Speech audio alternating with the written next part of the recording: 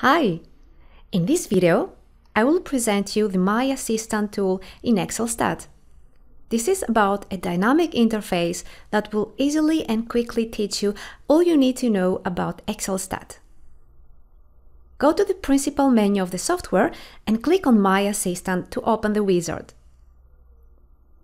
If you're new to XLSTAT, click on Get Started and learn how to import, select, and structure your data. Click on any of these buttons to open an Excel file, which will guide you through. If you're not sure which feature to use for your analysis, click on Choose the right method and answer the questions about your data and the aim of your study.